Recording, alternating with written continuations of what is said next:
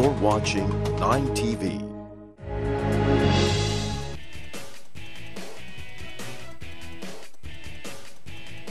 This program aims to find solutions to your medical queries. It seeks answers to common health problems that have been hounding you. We will help you out in finding answers to your medical concerns.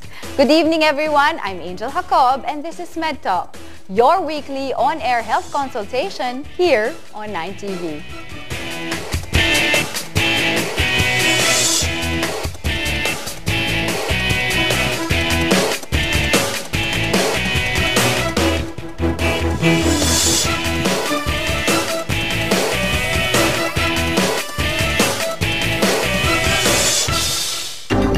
Most people may experience anal discomfort at some point in their lives. But they don't talk about it because it's quite an embarrassing topic to discuss.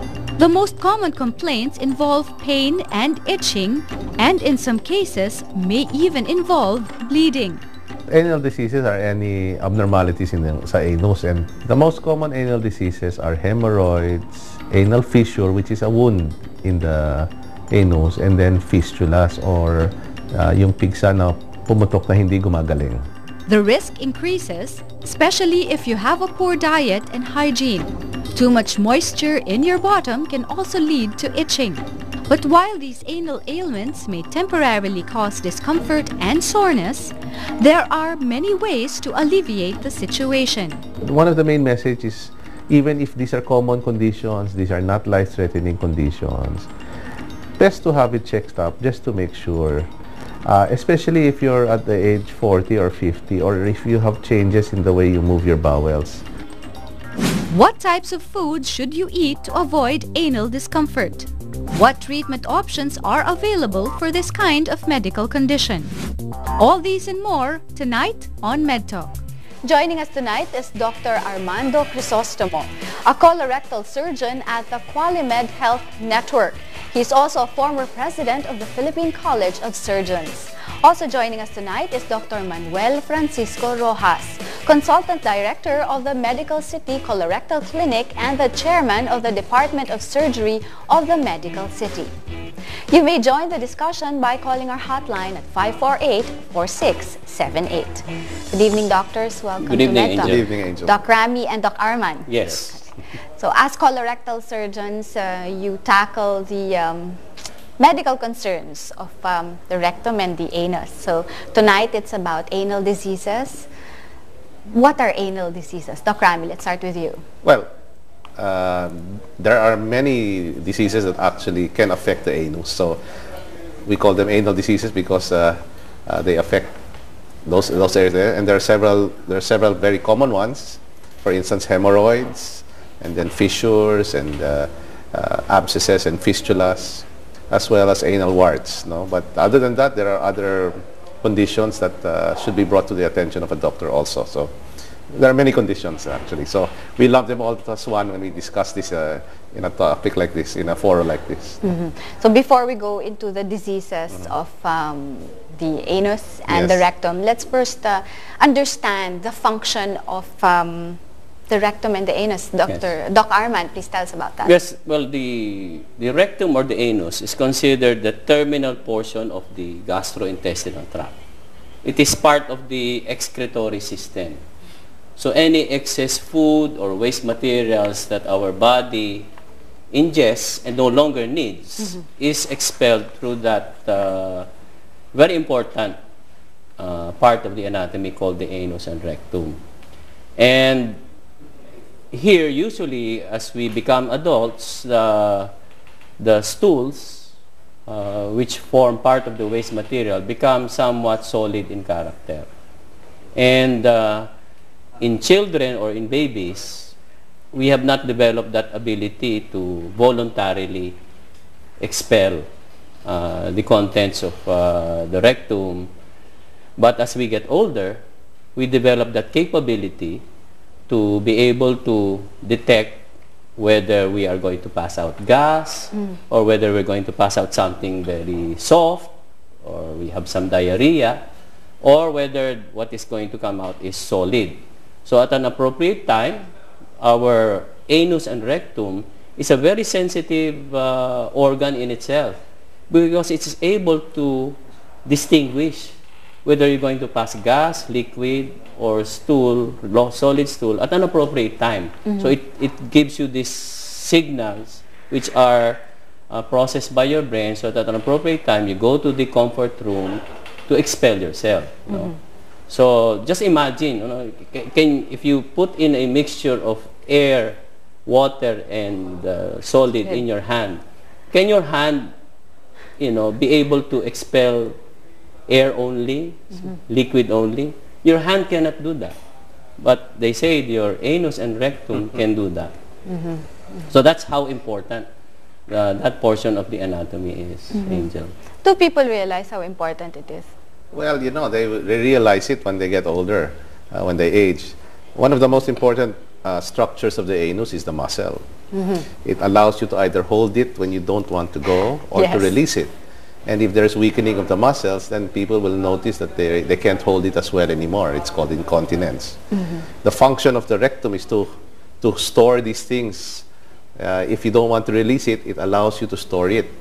And then it releases it in one nice go. Without that function, people will just go constantly, and it doesn't have that satisfying expulsion that the muscles of the rectum provide. So it's a very complex and fascinating organ also.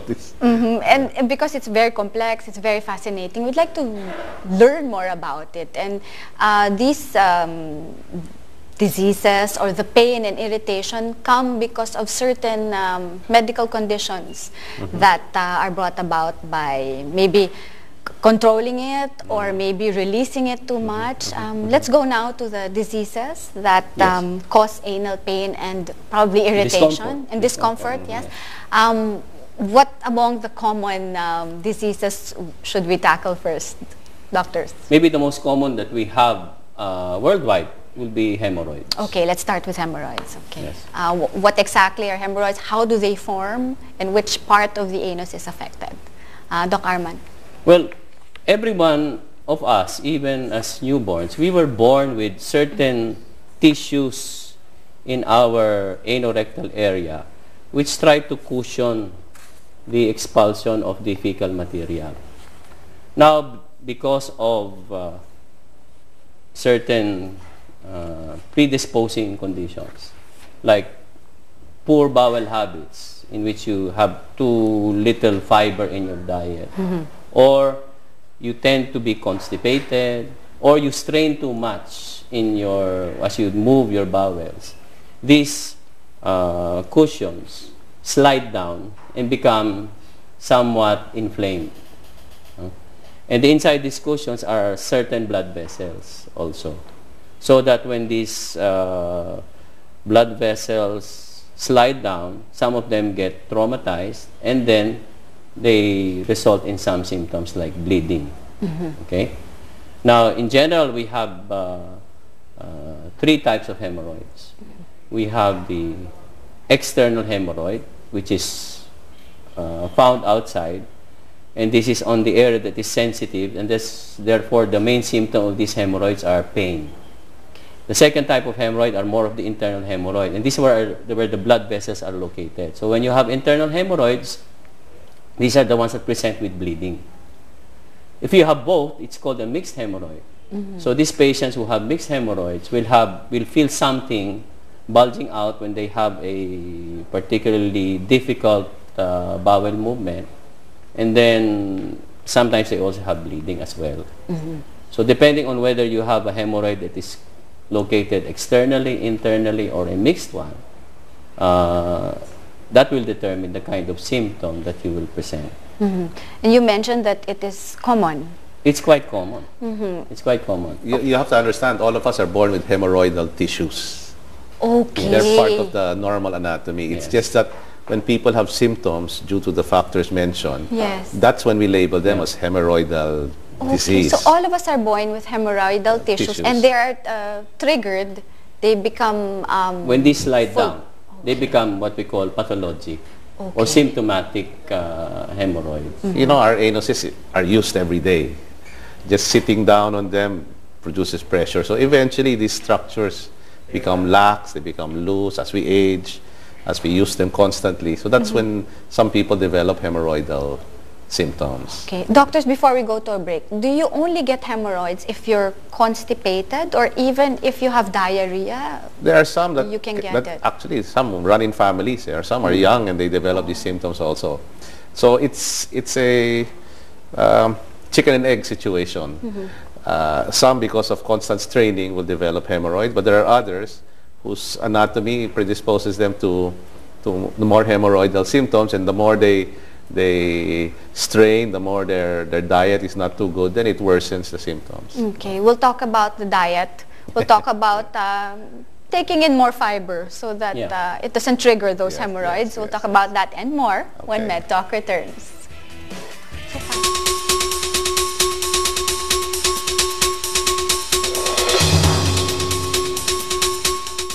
Having trouble with anal discomfort?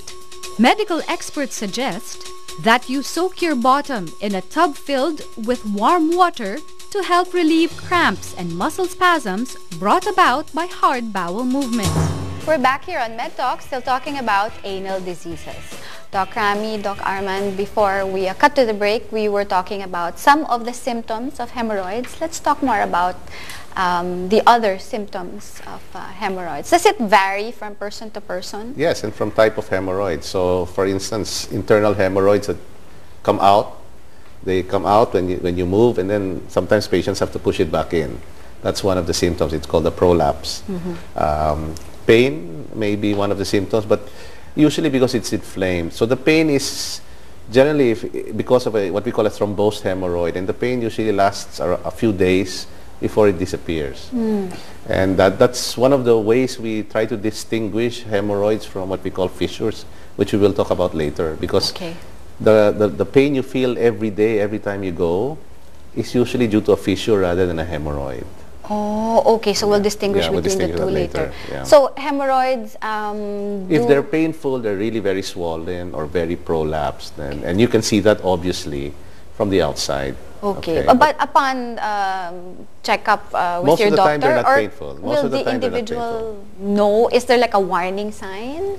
Well, the most alarming for many patients is actually when they pass a stool and then there's blood that drips into the toilet bowl. That can be very alarming for many patients, and is often the trigger that makes them seek consultation with physicians or surgeons like us. And well, it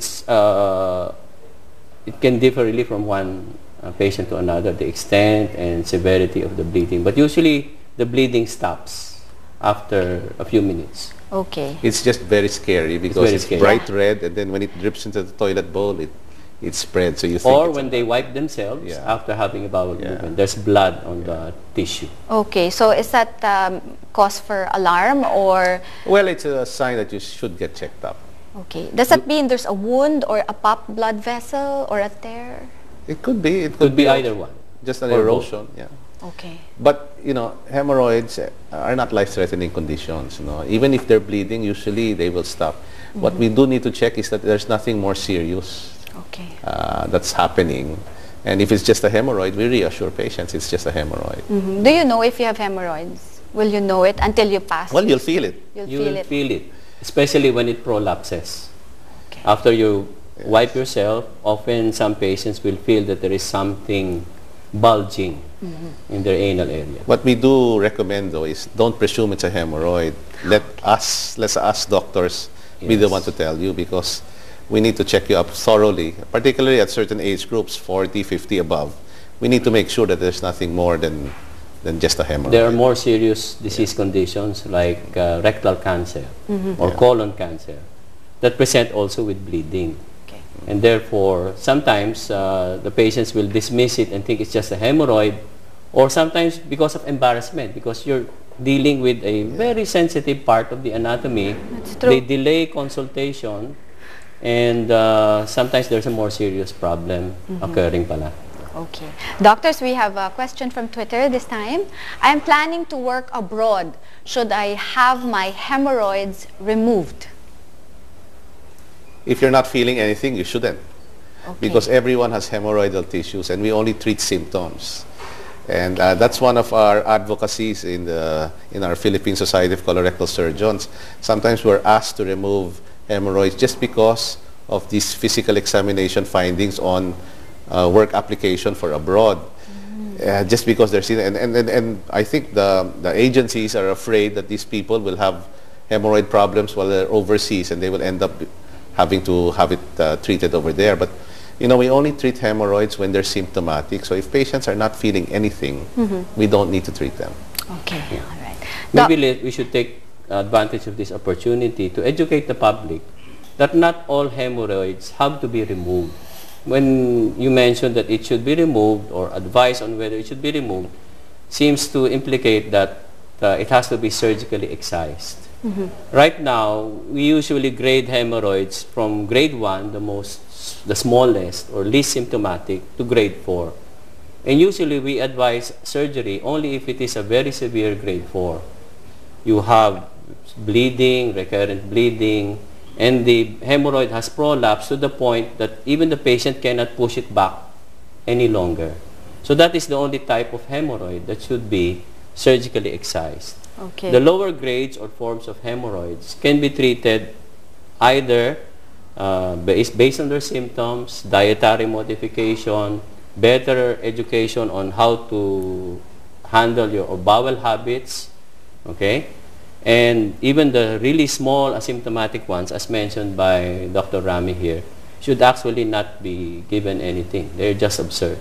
Okay. There are also non-surgical ways of treating them. For instance, rubber band ligation, Yes. or injecting what we call sclerotherapy agents, which are easy for people to go through. Their outpatient procedures. So speak to a specialist first if you're considering treatment of hemorrhoids, no? Whether they're necessary or not.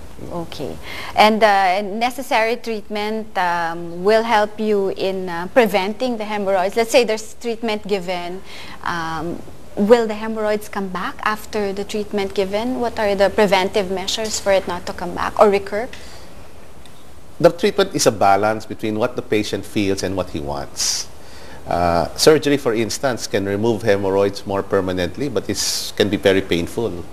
So some patients don't want the pain of surgery, so we offer them something less painful, less traumatic, but at the expense of the possibility of coming back. No, but like I said, you know, hemorrhoids are not life-threatening. Some people can have hemorrhoids and not want to have anything done to them, and that's fine with us too, as long as we check them up and make sure there's nothing more serious than their hemorrhoids. Okay.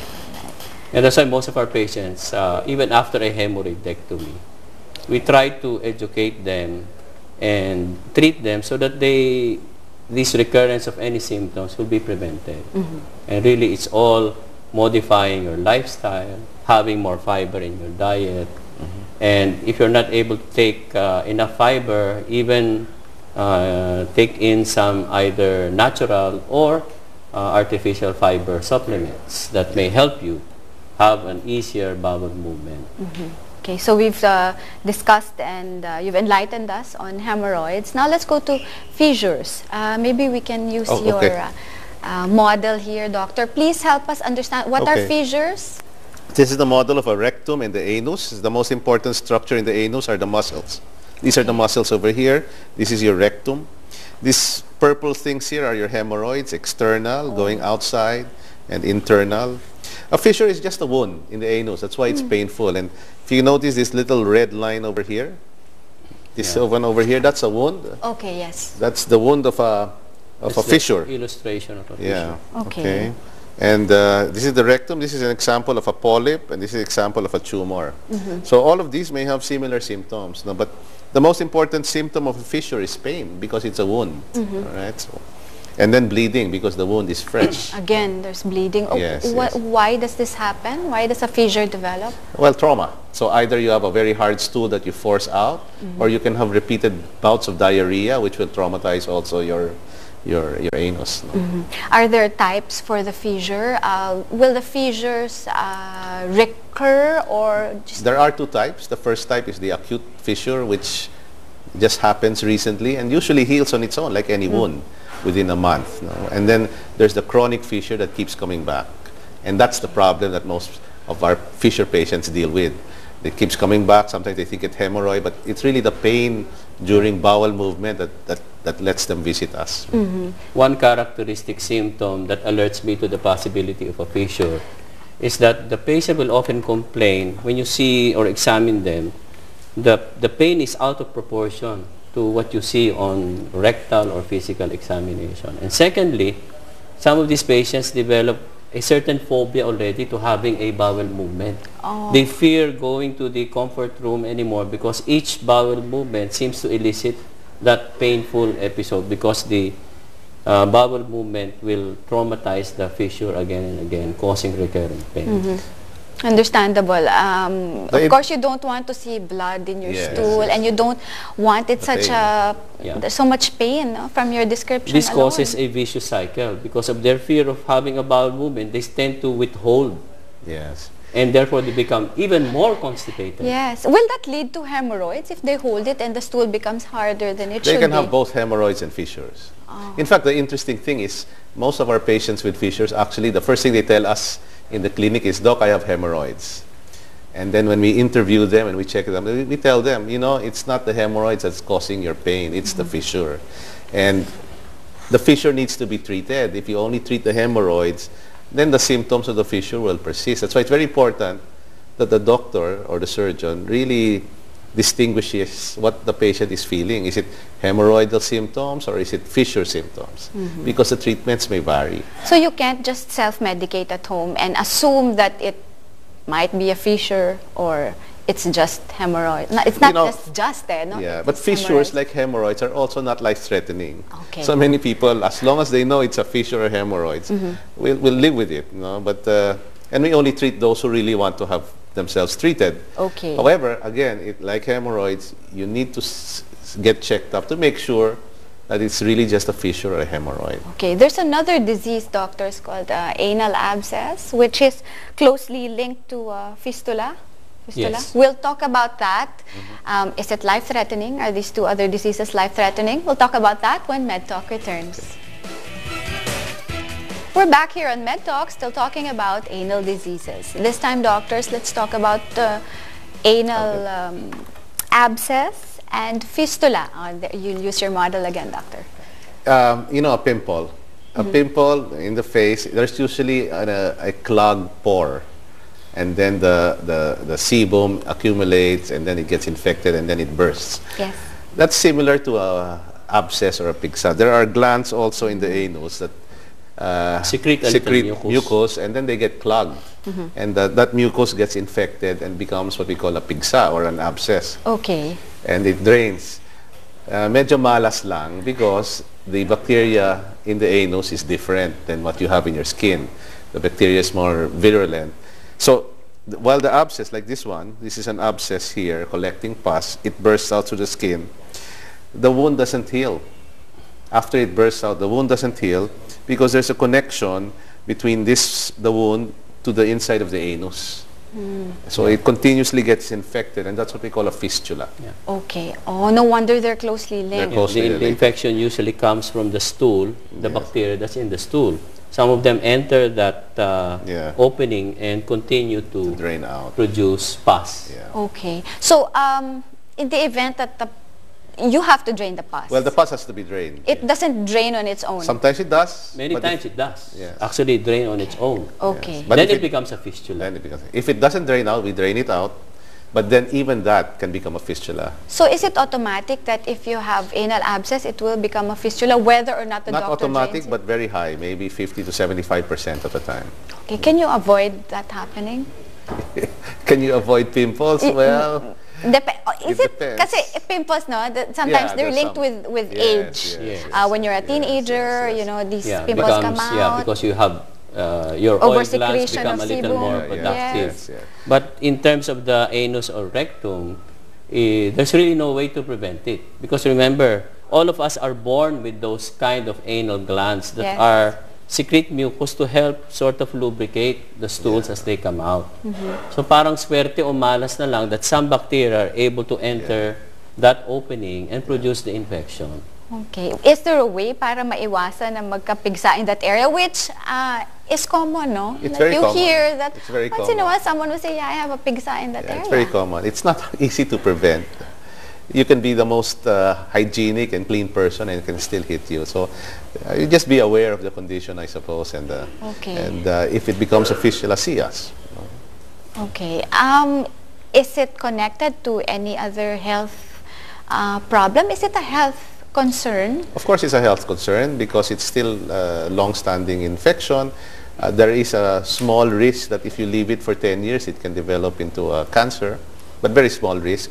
The biggest risk really is in those whose immune systems may not be as healthy. Diabetics, those on chemotherapy and that like, then the infections can really be bad. Yeah, because the resistance to infection goes very down. low. Yeah. Is there medication to increase your immune Resistance. your resistance aside from the common If you're on chemotherapy medications agents, that there we may be, but you know, the infection, the fistula will remain. It requires some form of surgery Yeah.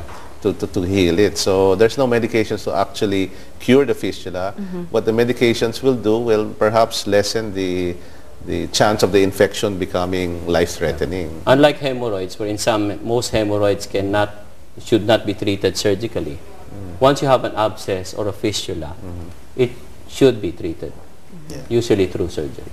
Is this part of, or can you get it from a sexually transmitted infection? Occasionally, Okay, yes. yeah.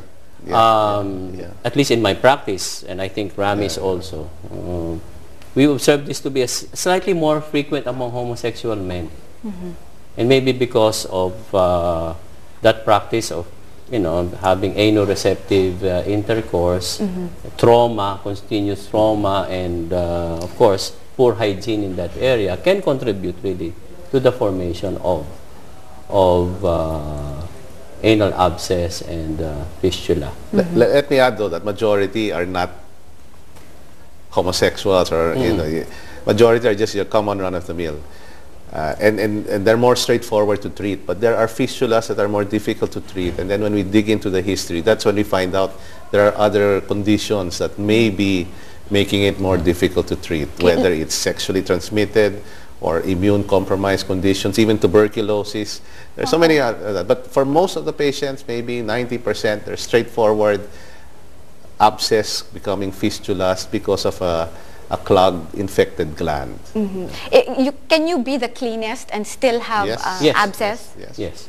Okay, because you mentioned yung hygiene. So I'm Yes, thinking yes, lang, yes. kung sobra kang linis, you can still have it. Yes, you can still have it. Walang pinipili ang... Walang pinipili. Walang malas lang. pinipili. Walang Yeah, you pinipili. mentioned kanina, no? Although we malas would lang. advise the public not to self-medicate. Okay. Yeah. Especially a tendency again of the public because of embarrassment in seeking consultation Yes. is that they self-medicate themselves too long with antibiotics, thinking that it will disappear. Sometimes the symptoms get reduced, the inflammation subsides with antibiotics, but very rarely do they get cured permanently just with antibiotic treatment. And you might be drinking the wrong type of antibiotics by Yes. self-medication. So you need to Okay. really see a doctor. Your colorectal Yes, surgeon yes, for that yes, matter. yes. Doctors, let's now talk about anal warts. Is this common? How do they develop? Dr. Anal Arman? warts are still not as common as the first three diseases that we have discussed. But again, in my practice, I am seeing this more frequently now compared to 5 or 10 years ago. Why is Anal this? warts, well, definitely, majority of this, if not all, is really sexually transmitted. The main cause is actually HPV virus. And this HPV virus is the one that produces the symptoms. It's similar to your cervical Yeah. warts. So It's it's the a same. form of genital wart. Yes, Yes. it's a genital wart. Genital warts or anal Okay. warts just have really one cause, the HPV virus. Human papilloma Yeah, virus. This is the one that also leads to cervical Cervical cancer cancer. as well. So why do they form in that area? And what are they like? They're like skin tags. Are they? Almost like that, but they can coalesce. They can group together that they look like cauliflowers. They can look huge. Can Some they of them are mimic just as small, a hemorrhoid? No. Well, to an expert eye, they don't look like hemorrhoids, Okay. and you know, many of these people know they have a history. Okay. Sorry, doctor, you were saying earlier. Yeah, some of these are just very small lesions, but some of them can be really very large, almost looking like the vegetable cauliflower. Oh, okay. So it's not like the warts that we normally see No.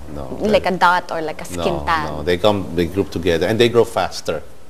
They grow faster. In fact, one of our difficulties with this problem is they can recur. Even if we treat them, they have a tendency to recur. Okay. Or they have a tendency to get reinfected with their partners again. So it's a little more complex in treating. We have to treat these patients rather holistically. But at least now, I think compared to before, many of our patients used to be embarrassed in admitting their sexual preferences. But now they're more open. Yeah. And we're able to advise them properly because of that. So aside from treating them either symptomatically, or sometimes we apply some chemicals to sort of cauterize, or we actually surgically cauterize large lesions, or we have to excise the really very large lesions, we really advise them to really abstain from anoreceptive intercourse, and of course practice more hygienic sexual practices as well. The other issue with warts is because it's a sexually transmitted disease, there may be also other sexually transmitted disease like gonorrhea, syphilis, and then even also HIV, which is also growing in this country, and so that's a big issue that we will be grappling with more and more in the future. Okay, so it's the statistic that you mentioned earlier that you noticed the last five the last years, 5 to 10 has years, increased. I'm seeing really more patients. When we were when we were training in PGH many years ago, just a couple of years ago. a couple of years ago, maybe we would see 1 a month. Now we're seeing 3 a week. Wow. Yeah. In our charity services. So that's how fast they've grown. Our lifestyles as a country really has changed. That's why I always tell my patients, even if I'm able to remove or cauterize your warts, I'm not able to eradicate the virus. The virus actually really stays there. Okay, so you just cauterize the wart. What you see. What you you take see. it out via surgery or cautery. But the virus essentially remains in that area, so that when your resistance goes down, you can have recurrence of these warts again. The other thing is, just like cervical warts that can cause cervical cancer, yes, long-standing anal warts can cause anal cancer. Yes, in the long run. Yeah. So aside from taking that out, you need to monitor them. You need to monitor, and you should not feed that virus, no? When you're resistant, is that did I say that correctly or properly? That when you're your resistance is down. Well, you need to be monitored. You need to be monitored. You need to change your lifestyle and really improve on your immune system through good nutrition, being physically fit, exercising, and safe sex. And safe sex. And see your doctor, no? Yes. How often should one see their colorectal surgeon? For warts? Yes. It depends, but we see them weekly for the first 6 weeks of treatment, and then maybe monthly for the first 6 months, and then every 3 months. Okay. We have other things. Sometimes we give these immunization against HPV also. Okay. We There's have that creams that vaccine we also. apply. All right. Doctors, to learn more about, being more careful about our general well-being and the rectum and anus, no, for this particular episode. I understand March is devoted to Colorectal Cancer Awareness Month. It's the International Month for Colorectal Cancer Awareness. I'm wearing my blue ribbon. ribbon. I didn't mean to cut you there, but we'll talk about Colorectal Cancer Awareness Month. It's this March when Medtalk returns.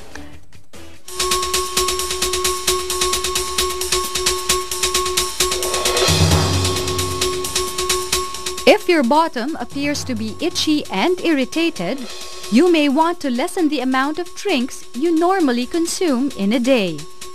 According to the American Society of Colon and Rectal Surgeons, avoid having more than 6 glasses of alcohol, coffee, or any carbonated drink in a day. We're back here on Medtalk, still talking about anal diseases.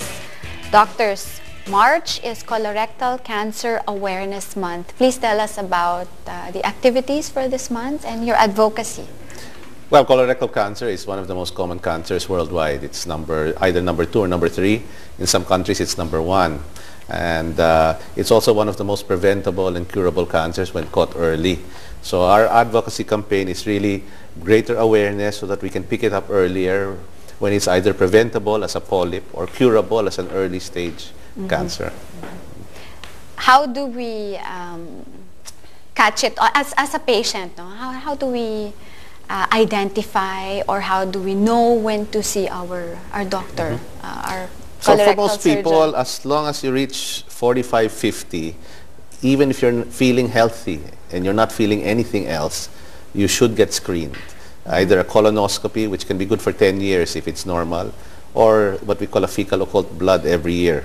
It's a stool exam that checks for microscopic blood every year, and only if it's positive do we do a colonoscopy. Yeah, but that's for the average population. However, if you have what we call a first-degree relative, meaning a brother, a sister, or your parents who've had a history of colon or rectal cancer, the risk is higher.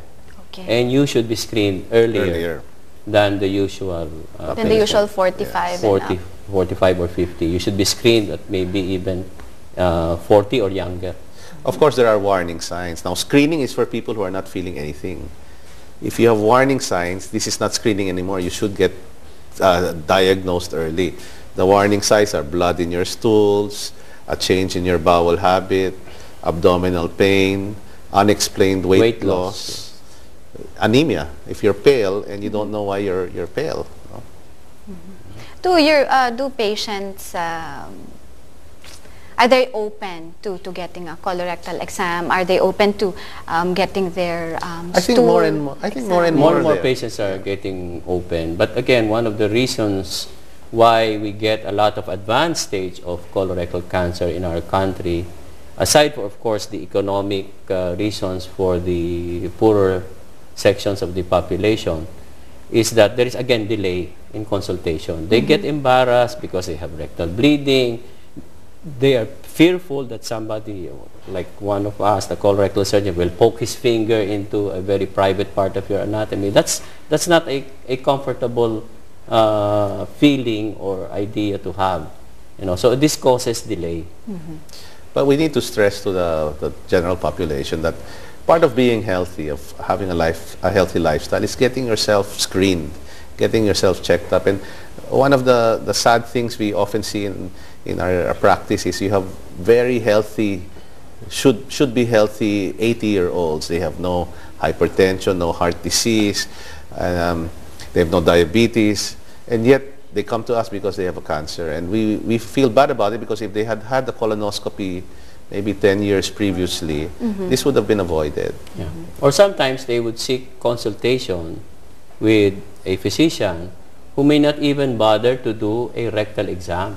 Even if they are already presenting with these warning signs, they will often be prescribed anti-hemorrhoidal preparations, or even medications against what we call amoebiasis.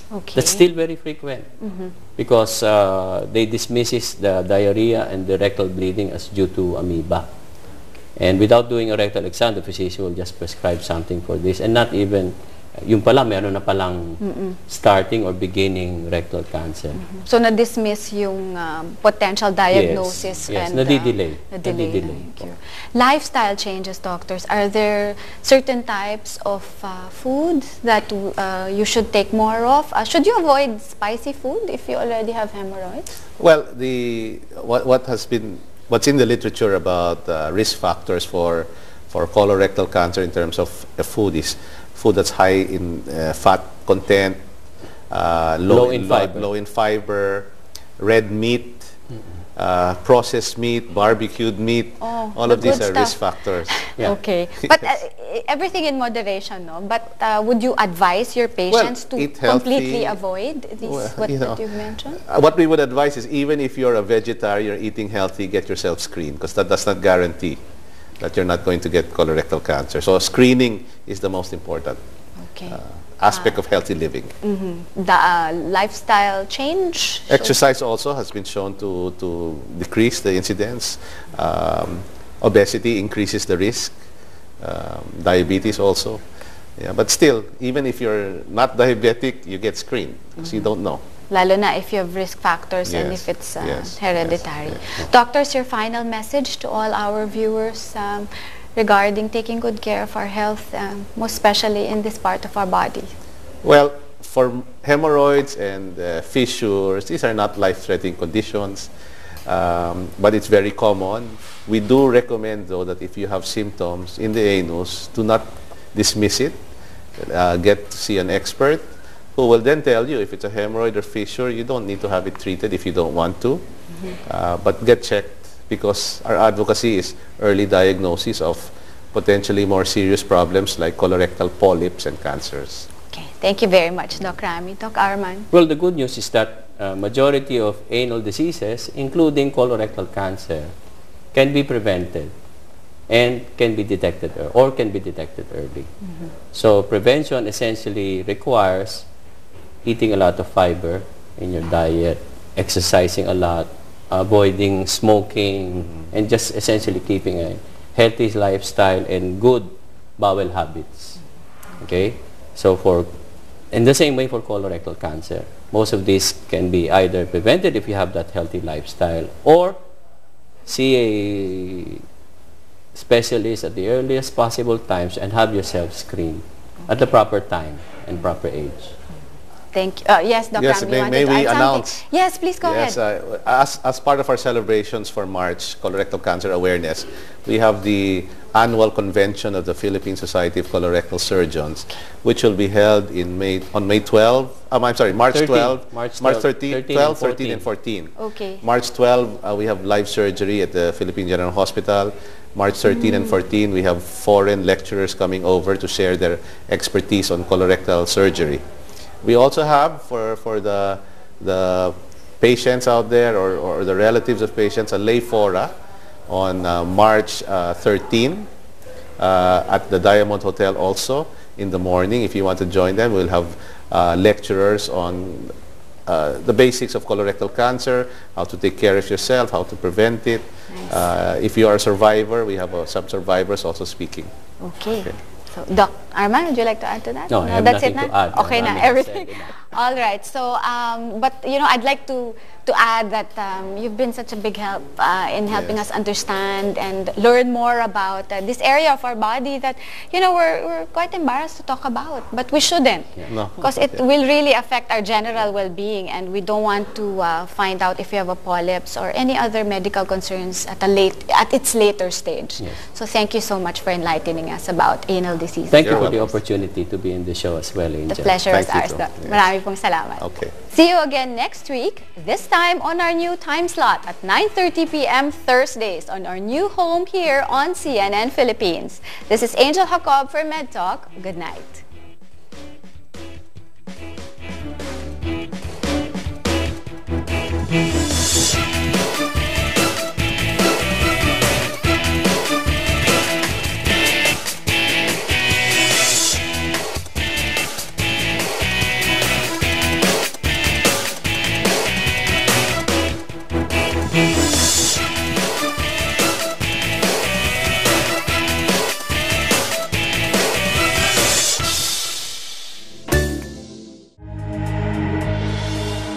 You're watching 9TV.